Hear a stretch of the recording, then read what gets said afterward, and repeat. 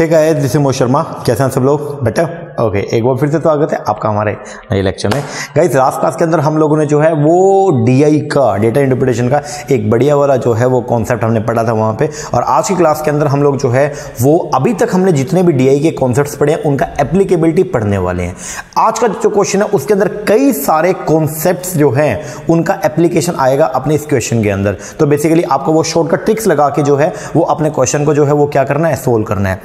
ये जो क्वेश्चन है 27 दिसंबर 2015 को जो पेपर हुआ था नेट का, उसके अंदर ये डीआई का क्वेश्चन आया था जो अपने आप में एक महात्मा क्वेश्चन था, बहुत ही ज्यादा टफ। बच्चों का जो रिव्यू था उस टाइम पे वो था कि सर बहुत ही ज्यादा मुश्किल जो है वो क्वेश्चन ये पूछा गया है, क्योंकि इसमें कैलकुलेशन आप खुद जब देखेंगे कैलकुलेशन बहुत ही वर्स्ट कैलकुलेशन पूछी गई है, बहुत ही डेंजरस कैलकुलेशन।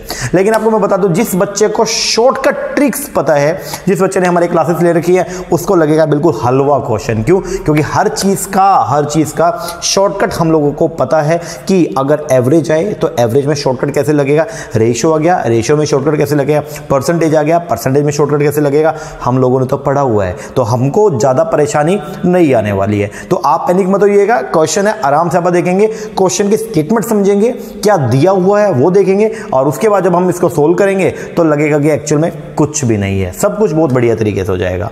ओके हाँ जी, तो आइएगा शुरुआत करते हैं हम लोग हमारे क्वेश्चन की। क्वेश्चन क्या बोलता है? बोलता है given below is the table. अपने को यहां पे कुछ टेबल दे रखी है in the decadal data. Decadal का मतलब क्या होता है? 10 साल।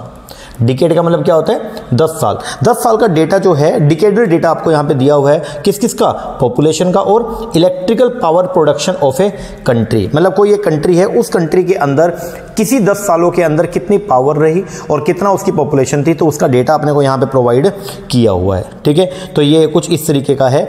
पॉपुलेशन दे रखी है, ठीक है, 1951 से 61 से 61, 61 से 71, 81, 91, 2001 और 2011, ये डिकेडल पॉपुलेशन दे रखी है। और इधर दे रखा है इनका क्या?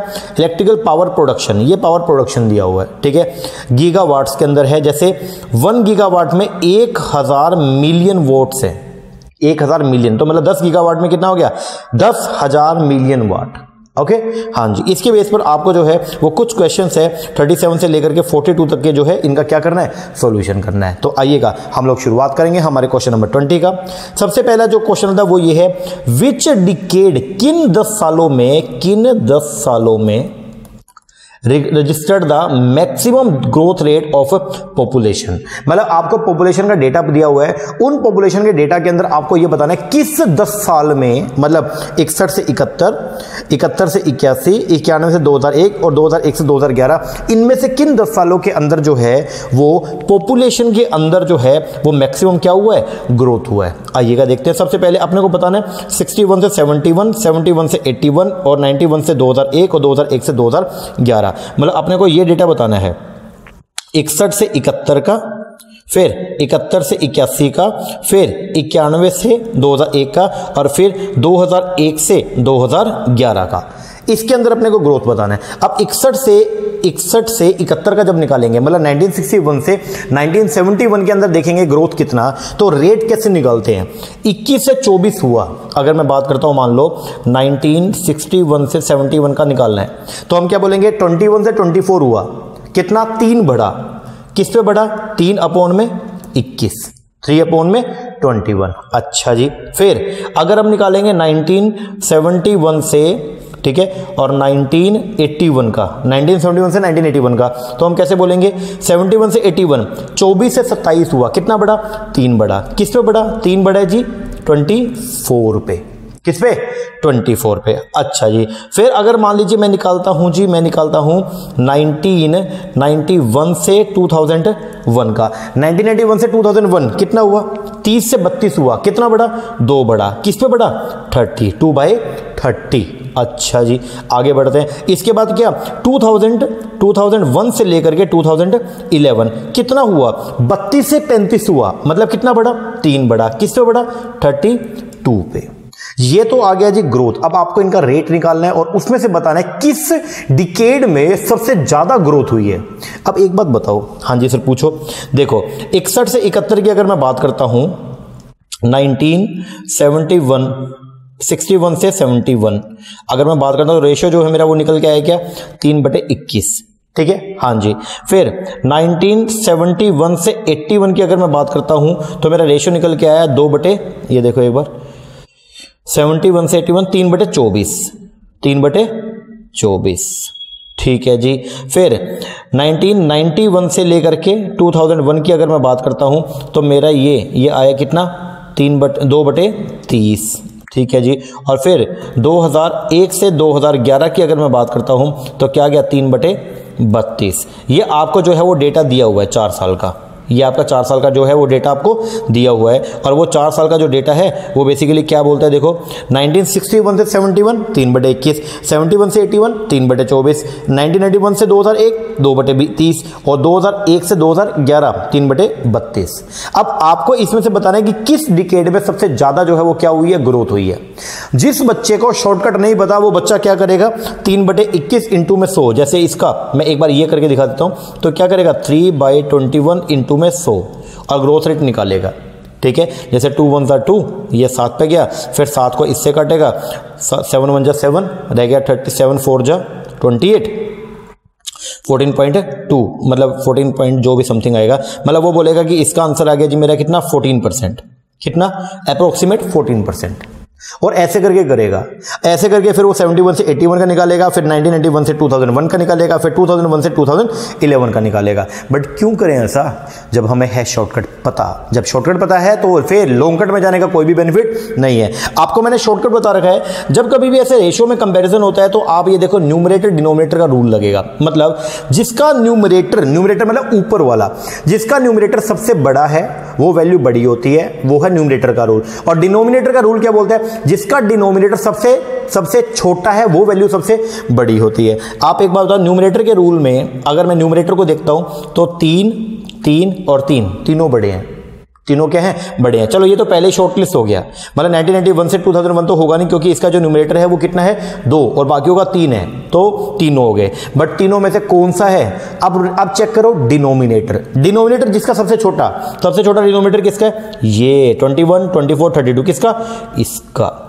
तो आंसर जो आएगा वो ये कि 1961 से 71 के अंदर जो ग्रोथ रेट है वो सबसे क्या है, मैक्सिमम। क्या है, सबसे मैक्सिमम। ये इसका जो है वो क्या है जी, आंसर 61 से लेके 71। आप चाहे घर पे करके देख लेना, 3/21 के साथ कंपेयर करके देखना, 3/24 को, 2/30 को या 3/32 को, सभी के अंदर जो है सबसे ज्यादा जो ग्रोथ रेट आएगी वो आपकी आएगी कहां पे, 1961 से 71। क्यों, क्योंकि शॉर्टकट पता होना चाहिए भाई। शॉर्टकट क्या बोलता है, न्यूमरेटर डिनोमिनेटर का रूल लगेगा। और न्यूमरेटर का रूल हमने पढ़ा हुआ है क्लासेस में।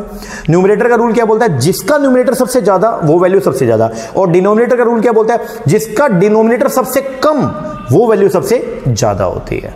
ओके, हाँ जी सर। लो जी, ये हो गया क्वेश्चन नंबर 37। आइए क्वेश्चन नंबर 38 देखते हैं। क्वेश्चन नंबर 38 क्या बोलता है, आपको निकालना है average decadal growth rate of population. अब ये थोड़ा सा लेंथी हो जाएगा, आपको बताना है average decadal growth rate in population. मान लो ये आपकी पॉपुलेशन है, इसमें एवरेज डिकेडल ग्रोथ रेट निकालना है। ग्रोथ कैसे हुआ, अब ये देखो 20 से 21 हुई, कितनी बढ़ी, 1 बढ़ी, किस पे, 20 इंटू 100। फिर 21 से क्या हुई, 24 हुई, कितनी बढ़ी, 21 से 24 हुई, कितनी बढ़ी, 3/24 इंटू में 100। फिर 24 से 27 हुई, कितनी बढ़ी, 3/27 इंटू में 100। ऐसे करके आपको निकालना है पहले हर डिकेड का एवरेज, हर डिकेड का जो ग्रोथ निकाल लिया और फिर उनका एवरेज करना है। तो कैसे करेंगे, अब देखो आइएगा देखते हैं। सबसे पहले अगर मैं बात करता हूं, मान लो 1951 से लेके 61 में जो ग्रोथ हुई है वो क्या हुई है। अगर हम बात करते हैं 20 से 21 हुआ, कितना बड़ा, 1, किस पे, 1/20, ठीक है जी। फिर 61 से 71 कितना बड़ा जी, अगर मैं बात करता हूं 61 से 71 कितना बड़ा, 21 से 24 हुआ, बोले तो 3 बड़ा, किस पे, 21 पे। फिर 71 से 81 कितना बड़ा, 3 बड़ा, किस पे बड़ा, 24 पे।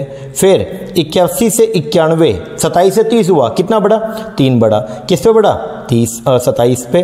फिर 91 से 2001 कितना हुआ, 30 से 32 हुआ, कितना बड़ा, 2 बड़ा, किस पे बड़ा, 30 पे। फिर क्या आएगा जी, 2001 से लेके 2011 32 से 35 हुआ, कितना बड़ा, 3 बड़ा, किस पे बड़ा, 3 बड़ा है जी, 32 पे, ठीक है, ये तो आ गया जी ग्रोथ, ये तो क्या आ जाएगा ग्रोथ। और बाद में क्या करना है, इस ग्रोथ को डिवाइड कर देना किससे, ये जितने भी डिकेड हैं, 6 डिकेड है, 6 से डिवाइड कर दोगे वो आ जाएगा जी एवरेज डिकेडल ग्रोथ रेट। क्या आ जाएगा, एवरेज डिकेडल ग्रोथ रेट। अब अगर ये आ गया, अब इसमें ग्रोथ कैसे निकालें। नॉर्मल रूल तो ये है जी, जैसे ये 1/20 है तो 1/20 इंटू में 100, इसी तरह करके फिर 3/21 इंटू में 100, फिर 3/24 इंटू में 100, ऐसे से करके जो आएगा उन सबको फिर लास्ट में ऐड करो और ऐड करके आंसर आ जाएगा। लेकिन मैं आपको एक बात बताऊं, जब ऐसा क्वेश्चन आता है तो अब आप ये देखो, एक बार ध्यान से सुनना, देखो क्या है, ये देखो एक बार 1/20 अगर मैं बात करता हूं 1/20 को, तो 1/20 की वैल्यू मैंने एक बार आपको बताई थी, आपको अगर ध्यान हो, मैंने आपको शॉर्टकट लिखवाए थे, मैंने बोला एक से लेके 1 की वैल्यू, 1/2 की वैल्यू, 1/3 की वैल्यू, वो आपको मैंने लिखवाया था। अब उसके शॉर्टकट मारते हैं। एक बात बताओ, ये 3/21 है, ये तो 1/20 ही लिख लो, 3/21 को 1/7 लिख लो, हाँ जी, 3/24 को 1/8 लिख लो, हाँ जी, 3/27 को 1/9 लिख लो, हाँ जी, 2/30 को सीधे 2/30 ही लिखो, या इसको 1/15 भी लिख सकते हो, 2/30 को लिख लो 1/15, ठीक है जी। और ये 3/32, ये तो नहीं कट रहा, ठीक है। अब यहां पे शॉर्टकट लगाओ, 1/20 की वैल्यू बताओ कितनी होती है। सर अगर हम बात करते हैं किसका, 1/20 की वैल्यू, तो 1/20 की वैल्यू कैसे निकलेगा, ये 1 ये 20, ठीक है, तो मतलब 100 आ गया, ये आ गया क्या 0.5, या फिर आप इसको बोलो 5%, कितनी आ गई 5%। 1/20 की वैल्यू कितनी होती है 5%। 1/7 की वैल्यू करवा रखा है कितना 14.28%। 1/8 की वैल्यू कितनी होती है 12.5। 1/9 की वैल्यू 11.11। 1/15 की वैल्यू 6.67 और 3/32 की निकाल लो, कैसे निकलेगी, ये 3 आ गया, यहाँ पे 32 है, पॉइंट लग गया, फिर क्या आ गया 0, फिर एक और ये आ गया 32, फिर एक और 0 आएगा, फिर जाएगा किस पे 9 पे, ठीक है, 9 पे जाएगा, कितना हो गया 9 दूनी 18 और 9 3 27 और एक 28, फिर आ गया कितना 12, ठीक है, फिर एक 0 और आ गया, फिर ये अब जाएगा किसके ऊपर, अब जाएगा जी किस पे 3 पे, तो 96, इस तरह करके, तो 0.93, इसका मतलब 0.93 का मतलब 9.3%, 9.37%।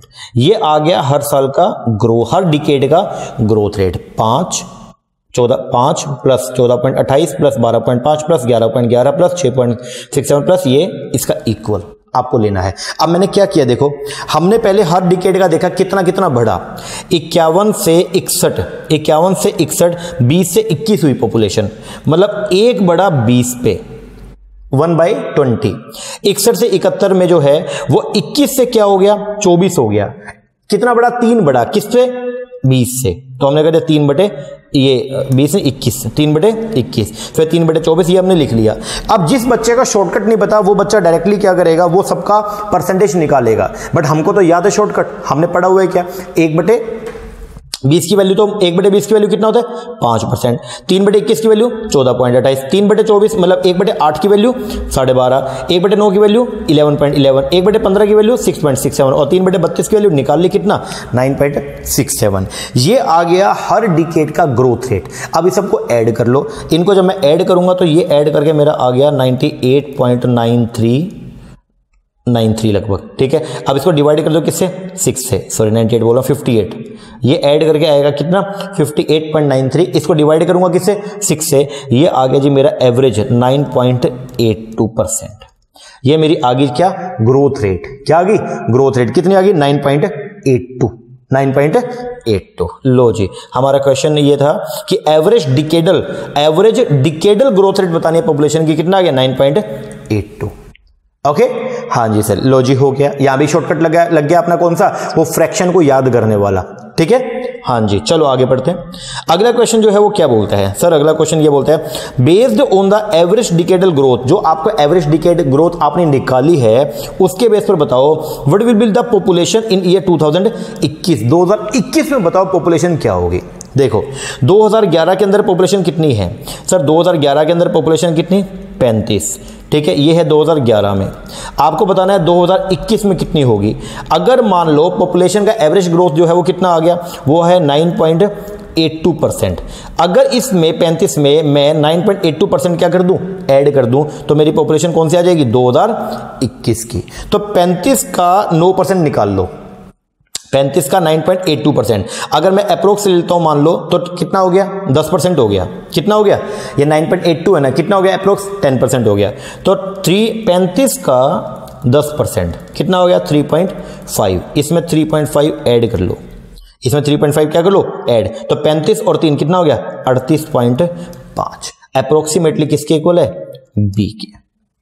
ये बोलता है क्वेश्चन क्या है, based on the average decadal growth rate, जो आपने ऊपर एवरेज डिकेडल ग्रोथ रेट निकाली है उसके बेस पर बताना है what will be the population in the year 2021 के अंदर जो है वो पॉपुलेशन क्या रही है। तो पॉपुलेशन क्या रही है वो आपको निकालना पड़ेगा, उसके बेस पर आपने देख लिया। तो ये आपका आ गया आंसर कितना, मान लो आपका एवरेज आता है कितना 9.82, तो 35 में 9.82% क्या कर लो, ऐड कर लो, आंसर आ जाएगा। अब 9.82 अप्रोक्सीमेटली 10% हो गया, तो 35 का 10% कितना हो गया, 3.5। 35 प्लस 3.5 कितना हो गया, 38.5। ओके, हाँ जी सर, चलो आगे बढ़ते हैं। अगला क्वेश्चन क्या बोलता है, in the year 1951 what was the power availability पर पर्सन। बोला 1951 के अंदर आपको बताना है पावर अवेलेबिलिटी पर पर्सन, ठीक है, कितनी पावर अवेलेबल है पर पर्सन के हिसाब से। अब देखो आपको जो पावर दे रखी है वो कितनी है, 10 गीगावाट्स। और 1 गीगावाट्स के अंदर जो है हमने पढ़ा था कितना था, ये देखो 1 गीगावाट्स के अंदर जो है 1 गीगावाट में कितना था, 1000 मिलियन, ठीक है। तो आपको बताना है कि पर पर्सन जो है वो कितना आएगा, पर पर्सन। तो कैसे निकालेंगे, ये है जी कितना 10, 51 के अंदर कितनी है 10 मिलियन, ठीक है, और 1 में कितना होता है 1000, तो ये कितना हो गया 10,000 अपॉन में कितने 20, कितने थे, पॉपुलेशन कितनी है 20 मिलियन। अब ये जो है ये कितनी है, ये जो आपको दे रखा है 1 गीगावाट में कितना होता है 1000 मिलियन वाट, ठीक है, हाँ जी। और ये जो दे रखा है ये कितना दे रखा है आपको, जो पॉपुलेशन दी हुई है वो दी हुई है कितनी, पॉपुलेशन सर हमको दी हुई है कितना 20 मिलियन, ठीक है, हाँ जी। और ये यहां है कितना 10 गीगावाट, तो 1 गीगावाट में अगर 1000 है तो 10 गीगावाट में कितना हो गया, ये हो गया सर 10,000, कितना 10,000। और ये 10,000 गीगावाट्स अवेलेबल था कितने लोगों के लिए, 20 मिलियन। 10,000 मिलियन वोट्स अवेलेबल था किसके लिए, 20 मिलियन के लिए। तो ये मिलियन से मिलियन तो कट गया, अब इसको काट दो, कितना आ गया 500। आंसर क्या आ गया 500 वोट, 500 वाट जो है वो क्या है जी अवेलेबल, 500 वाट जो है वो क्या है अवेलेबल। तो इन द ईयर 1951 अगर हम बात करते हैं what was the power availability, अगर हम पावर अवेलेबिलिटी बात करते हैं पर पर्सन तो वो क्या आएगा 500 वाट, कितना आएगा 500। आ रही बात समझ में, हाँ जी सर, लो जी हो गया। चलो जी आगे बढ़ते हैं। अगला क्वेश्चन क्या बोलता है, बोलता है इन विच डिकेड, बोला किस डिकेड में एवरेज पावर अवेलेबिलिटी पर पर्सन जो है वो क्या है मैक्सिमम। इन विच डिकेड, किस डिकेड के अंदर एवरेज पावर अवेलेबिलिटी जो है वो क्या है जी आपका मैक्सिमम, मैक्सिमम बताना है। मतलब किस डिकेड में, ये नीचे आपको दे रखा है 1981 से 1991, 1991 से 2001, 2001 से 2011 और 1971 से 1981, इनमें से किस डिकेड के अंदर, किस डिकेड में, किस 10 सालों के अंदर जो है वो एवरेज पावर अवेलेबिलिटी जो है वो क्या है पर पर्सन वाज मैक्सिमम। ये बहुत ही डेंजरस जो है वो क्वेश्चन पूछा गया, बहुत ही टेक्निकल और थोड़ा सा टाइम कंज्यूमिंग। आपको बताना क्या है, जैसे 81 से 91 अगर मैं बात करता हूं, अब पहले ये बताओ एवरेज पावर अवेलेबिलिटी निकलेगा कैसे, पर पर्सन कैसे निकलेगा, वो सर ऐसे निकलेगा, आप लो पावर अवेलेबिलिटी, ठीक है, डिवाइड में कर दो क्या, जैसे एवरेज पावर अवेलेबिलिटी अपॉन में एवरेज पॉपुलेशन, अपॉन में एवरेज पॉपुलेशन, और वो आपका आंसर आ जाएगा। मतलब ये बोलता है इन विच डिकेड, किस डिकेड में एवरेज पावर अवेलेबिलिटी पर पर्सन वो क्या है मैक्सिमम। तो कैसे करेंगे, एवरेज पावर अवेलेबिलिटी ले लो और डिवाइड कर दो किससे, एवरेज पॉपुलेशन से, आपका आंसर आ जाएगा। ओके, हाँ जी। तो जैसे ये ऐसे है 71 से 81, 81 से 91, 91 से 2001 और 2001 से 2011। अब यहाँ पे अगर मैं लेता हूँ 71 से 81, फिर 81 से 91, फिर 91 से ये और फिर ये तो आ गया किसका, ये आपको पहले एवरेज निकालना पड़ेगा इनका, और इसी के यहाँ पे इनका भी एवरेज निकालना पड़ेगा, ठीक है, और फिर इनको डिवाइड करेंगे और अपने को पता चल जाएगा। अब मैं एक बार निकाल के दिखाता हूं आपको, देखो आपको क्वेश्चन में बताना क्या है, इन विच डिकेड, किस डिकेड में एवरेज पावर अवेलेबिलिटी पर पर्सन वाज मैक्सिमम। तो पहले हर डिकेड में देखना पड़ेगा कि एवरेज पावर अवेलेबिलिटी है कितनी। जब चारों का निकल जाएगा फिर इनका मैक्सिमम नहीं, फिर उनमें से जो मैक्सिमम होगा वो अपना आंसर आ जाएगा। आओ देखते हैं। जैसे इसका पहले एवरेज पावर अवेलेबिलिटी निकालो 71 से 81 का। 71 से 81 का मतलब 71 से 81 का अगर एवरेज पावर अवेलेबिलिटी निकालते हो तो कैसे करते हो? 71 में कितना था? 25। 81 में कितना है? 40 डिवाइड में 2 कितना आ गया? 40 और ये 25 कितना हो गया? 65। 65 डिवाइड में 2 जो है वो कितना हो गया? 32.5। कितना हो गया? 32.5। ऐसे सबका निकाल लो। तो जैसे इसका आ गया 32.5, 40 50 90, 90 डिवाइड में 2 इसका आ गया 45, 50 और 80 8 और 5 130 डिवाइड में 2, 130 डिवाइड में 2 करोगे कितना आ गया? 65। फिर 80 और 100 कितना आ गया? 180 डिवाइड में 2 करो कितना आ गया? कितना आ गया? 90। ठीक है, ये तो आ गई जी क्या? एवरेज ये जो आपकी पावर है अवेलेबिलिटी, ये आ गया। अब निकालो एवरेज पॉपुलेशन। कैसे? जैसे 71 से 81 की निकालनी है तो कैसे होगा? 24 प्लस में 27 डिवाइड में 2। आप डायरेक्टली कर लो। 24 और 27 कितना हो गया? 7 और 4 11, 51। 51 डिवाइड में 2, 51 डिवाइड में 2 करेंगे तो कितना? 25.5। कितना हो गया? 25.5। फिर 30 और ये 27 कितना हो गया? 57। 57 डिवाइड में 2 करेंगे तो कितना हो गया? 28.5। फिर 30 और 32 कितना हो गया? 62 डिवाइड में 2 करेंगे तो कितना आएगा? 31। और फिर 32 और 35 कितना हो गया? 67 डिवाइड में 2 करेंगे तो कितना हो गया? 33.5। ये आपका आ गया। अब ये तो इस तरफ जो आपको दे रखा है वो तो आ गया एवरेज प्रोडक्शन हर डिकेड का, और इधर आ गया एवरेज पॉपुलेशन हर डिकेड की। अब आपको क्या करना है? दोनों में कंपैरिजन। ठीक है, कैसे करेंगे जी? ये 1981 से 91, ठीक है, फिर 91 से 2001, फिर 2001 से 11 और फिर 71 से 81। चलो जी 81 से 91 वाला देखो। 81 से 91 वाला ये है 45 अपॉन में 28.5। फिर 91 से 2000 के अंदर देखो 65 अपॉन में 31। फिर 2001 से 2011 वाले में देखो 90 अपॉन में 33.5। फिर 71 से 81 वाला देखो 32.5 अपॉन में 25.5। ओके, हाँ जी। अब इनको देख के ये बताओ सबसे ज्यादा जो है वो कहां पे हुआ होगा? इनके बेस पर। सर इनके बेस पर अगर देखते हैं तो आप ये देखो, जनरली ये नीचे वाला जो है ना, अब इसके बेस पर आप क्या करोगे? इसको अप्रोक्सीमेशन पे काम चलेगा। अब एक बात बताओ, ये है 45 और ये है 28। 28 का दुगना कितना होता है? 28 का डबल। सर 28 का डबल होता है 56, मतलब ये डबल से कम है। ये डबल से क्या है? कम है। अच्छा, 31 का डबल कितना होता है? 62, तो ये डबल है, डबल से थोड़ा सा ज्यादा है। अच्छा, 33 का डबल क्या होता है? 66। और 33 का अगर आप देख रहे हो डबल, और ये 33 का जो ट्रिपल होता है वो कितना होता है? लगभग 99। और ये क्या है? 90। मतलब ट्रिपल से थोड़ा सा कम है, डबल से बहुत ज्यादा और ट्रिपल से कम। अच्छा जी, और यहां देखो एक बार, यहां पे क्या है? 25 का डबल कितना होता है?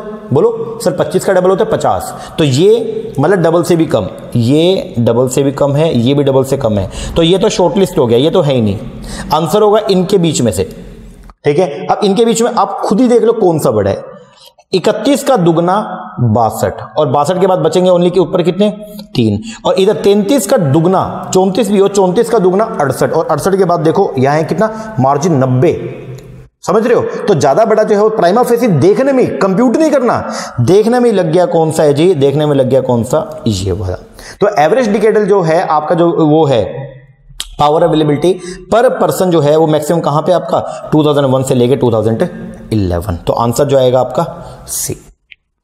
ओके, हाँ जी सर, इस तरीके से करना होता है। तो यहां पे आपने किया क्या? आपने सर पहले तो इनका वो निकाल लिया, एवरेज निकाल लिया। तो 25 से 40 है तो एवरेज 25 प्लस 40 डिवाइड में 2 ये आ गया। 40 प्लस 50 डिवाइड में 2 ये आ गया। 50 प्लस 80 डिवाइड में 2 ये आ गया। और 80 प्लस 100 डिवाइड में 2 ये आ गया। उसी तरह फिर यहां पे ले लो 24 प्लस 27 डिवाइड में 2 25.5, 27 प्लस 30 डिवाइड में 2 28.5, 30 प्लस 32 डिवाइड में 2 31, और 32 प्लस 35 डिवाइड में 2 33.5। अब इनको क्या करना है? आपको देखना है कि पर पर्सन क्या आती है, मान लो एवरेज, तो उसके बेस पर आपने क्या किया? 32.5 डिवाइड में 25, ये आपने कर लिया, ये आ गया। अब इनमें देखो डबल से भी प्राइमा फेसी देखो कौन सा बड़ा लग रहा है, कंप्यूट नहीं करना, तो सीधा देखो यहाँ पे ये डबल से भी कम है, ये भी डबल से कम है, तो ये तो पहले कट गया।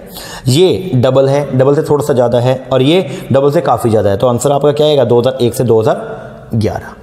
ओके हाँ जी सर, चलो आगे बढ़ते हैं। Last question, by what percent, आपको परसेंटेज बताना है, दी पावर प्रोडक्शन जो है इंक्रीज हो गया 1951 से लेकर 2011। 1951 के अंदर आप देखो पावर का प्रोडक्शन कितना था, 1951 के अंदर पावर का प्रोडक्शन था 10 और 2011 के अंदर जो प्रोडक्शन था वो कितना था 100। तो ये कितना हो गया 10 से 100 कितना बढ़ गया 90, किस पे 10 पे, तो निकाल लो 90 अपॉन में 10 इंटू में 100, तो ये कट गया, आंसर आ गया कितना 900%। कितना आ गया 900, खत्म।